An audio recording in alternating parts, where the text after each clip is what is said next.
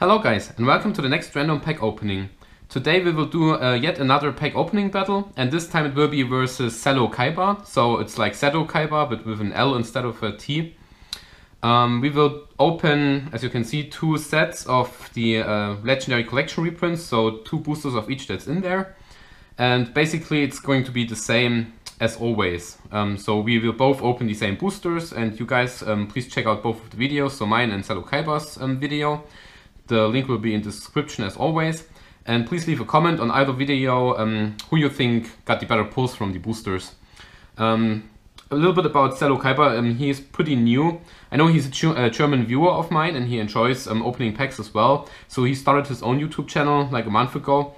And he has some cool openings over there, like he opened a first edition Spanish Blue Eyes White Dragon box, so definitely go check that out. And he also opened a 36 pack Dark Crisis box, English version. And then of course he's also opening some reprints and other stuff. So he has some cool content, definitely go and check him out. Yeah, so without further ado, let's open these packs. I think I'll just start out with Dark Crisis since it's my least favorite set, and then just go in whatever order. And yeah, again, you can't open these reprint packs without demolishing them. So we're starting out with Deathrook Archfiend, Battle Scarred, Wildpawn Archfiend, Mustering of the Dark Scorpions, Archfiend Soldier, that's a pretty cool card, 1900 beatstick, Really Eternal Rest, Machu Garzet. This guy, I always wondered why he even existed, because in the same set there was the rare version, and the rare version is always better than this guy. Because he needs 2 tributes and his attack is always the combined attack of the 2 tribute monsters, while the other dude needs only 1 tribute, and his attack will be double the attack of the tribute monster. So you can always tribute just 1 monster that's the stronger one of the 2 you have, and the other guy will always be stronger than this one. So I never really understood the concept of that monster. It's kind of weird. And then we have YuGiOh and Shooting Star Bow Steel. Alright, let me put these aside. Let's continue with Pharaoh Servant.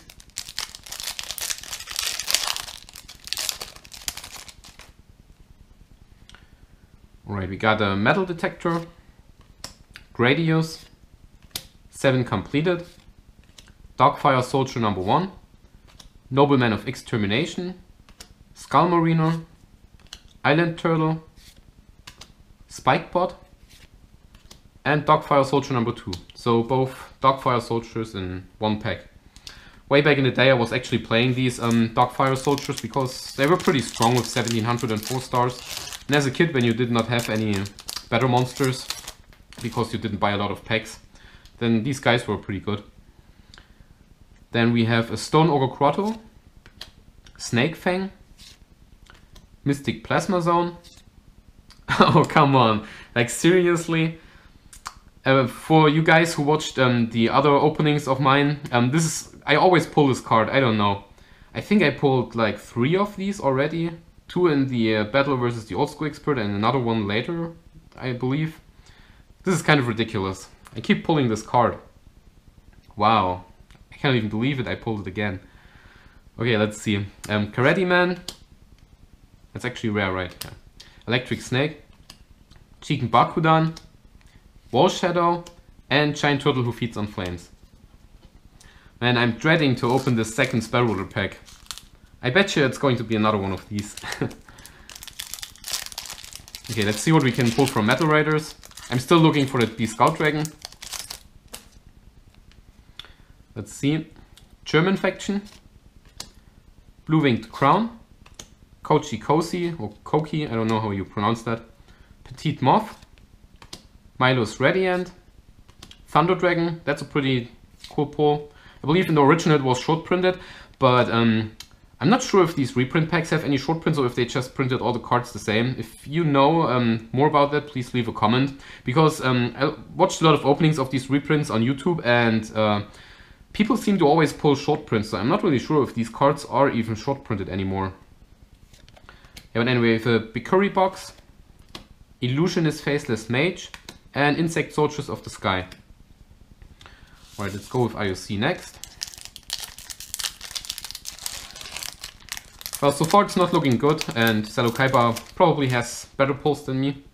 At least better than the Black Pendant. Jade Insect Whistle, Amphibious Bookrod MK3, Multiplication of Ants, Hero Emerges, Ultra Evolution Pearl, Energy Drain, Skullmark Ladybug, Earth Chant, and a Dawn Turtle. Yeah, that Ultra Evolution Pearl was really pointless back in the day because there weren't really a lot of dinosaur monsters that were really good or playable. Okay, let's see what we can get from the LOB pack. Tyhone, Skull Servant, Mountain, Skull Red Bird, Gravedigger Ghoul, Succubus Knight, Kurama, Mystical Moon, and an Enchanting Mermaid. Alright, so we're halfway through the packs. I guess let's do the same order again. It's kind of how much I like these packs, so let's start out with Dark Crisis. Ray of Hope, Rod of the Mind's Eye, Goblin of Greed, and here we go with a different dimension dragon. I always kind of like the holographic of this card, because in a lot of cards what they did is they made the surroundings holographic and the picture of the monster itself not holographic, and with that one it's kind of reverse. So that's really cool. But again, not a very good or strong card. So we did get 2 super rares so far, not looking too good. Legendary Flame Lord, Shadow Knight Archfiend, Dragged Down into the Grave, Archfiend's Roar, and Keldo. Alright, so what did I pull next? I think it was the PSV pack, right?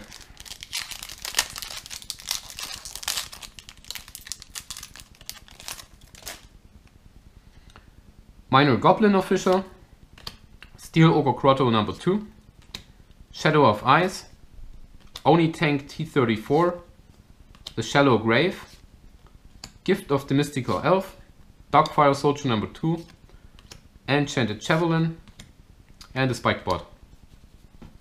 A lot of duplicate cards from the first pack we had. Alright, so let's go with Spell Ruler.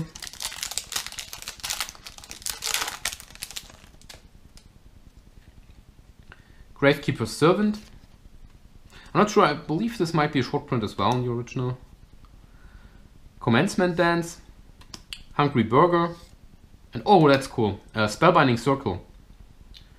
It was like one of the first trap cards that you could play after a trap hole. It looks really cool.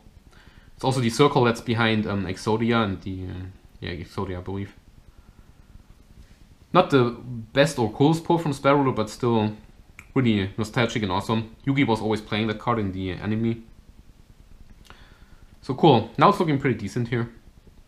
Mystic Tomato, Performance of Sword, Twin Long Rods number 2, Boar Soldier, and Spear Cretin. Right, so I think if we pull one more foil, then we're pretty good here. And I don't know what Selo Kaiba pulled. He told me he already recorded the video, but he didn't tell me if his pulls were good or not, so I'm not sure what we're competing against here. We have a Harpy Lady with the censored artwork, Guiltia the D-Knight, Musician King, like the weirdest fusion monster ever. It's like 2 ladies and they become this rockstar dude. We have a Crest Clown, Starboy, definitely the strongest and best rare in the whole set. We have a Flame Cerberus, Blast Juggler. This guy looks kind of bright compared to the other cards. Weird. We have a Battle Steer and an Ogochi. Alright, then to the second Invasion of Chaos.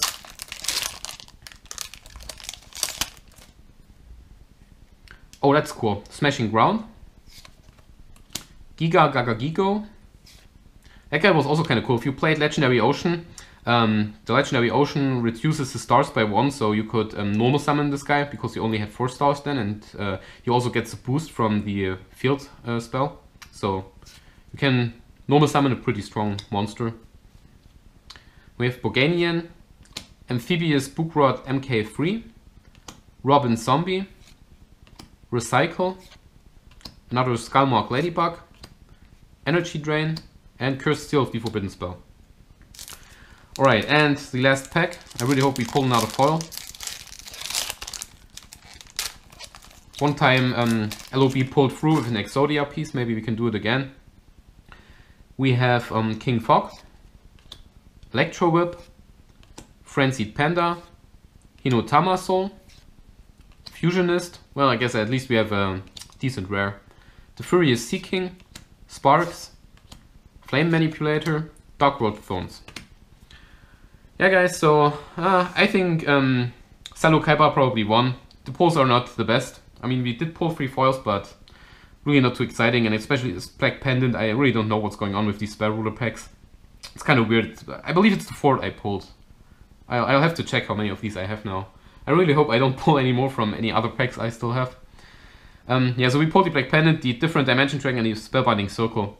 Again, as always, the link to Selo Kaiba's video will be in the description. Please check him out, and as I said, leave a comment who you think pulled the better cards.